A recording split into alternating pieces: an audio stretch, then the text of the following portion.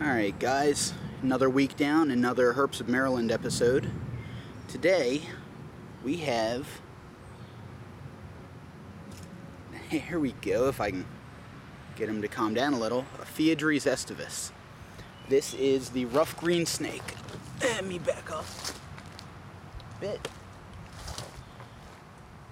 So, this one's a male.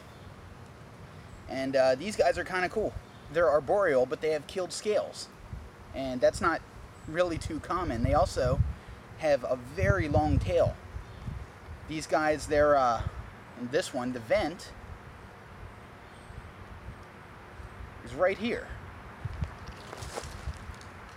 So the tail is all this, over a third of the snake's body, and that's pretty unusual. These guys are fairly common, but they are hard to find. See if I can get him a little closer. Get your nice headshot here, buddy.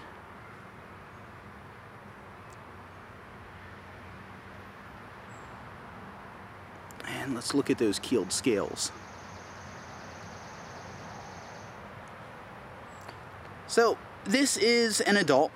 They get anywhere from 20 to 33 inches long. They mate in the spring. Common stuff, but these females, the females of these guys do something kind of neat. They have multiple snakes laying clutches of eggs together. If you're lucky enough to find a cache of their eggs, you might find eggs, and they lay anywhere from 3 to 10. Really big clutch could be 12. Very skinny, long eggs. But you might find eggs from 4 or 5 different females in the same burrow. In the same hollow of a tree, rotting log. They lay their eggs in pretty much any normal place for a snake to lay eggs. Are you checking out the camera?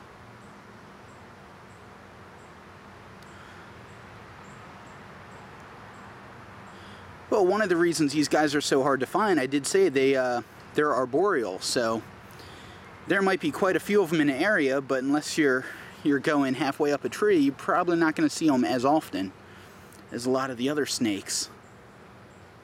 So these guys are very cool, very convenient find, because I actually haven't seen one in years. Let me try to focus the camera.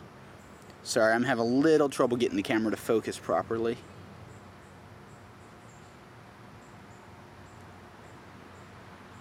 There we go. They have a pretty interesting diet too.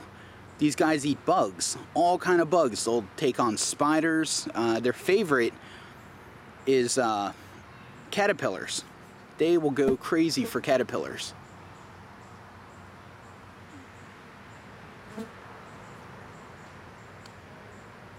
But pretty much any little thing that they can chase down and swallow whole.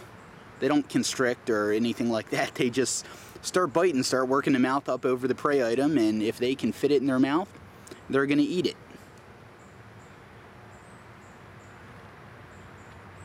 This one has a nice yellow, sometimes their venter side is cream colored. This one's got a nice yellow to it. I love those keeled scales.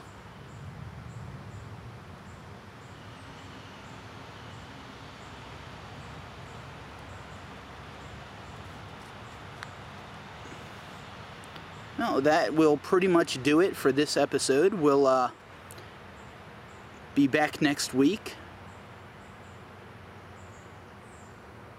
to continue Herps of Maryland.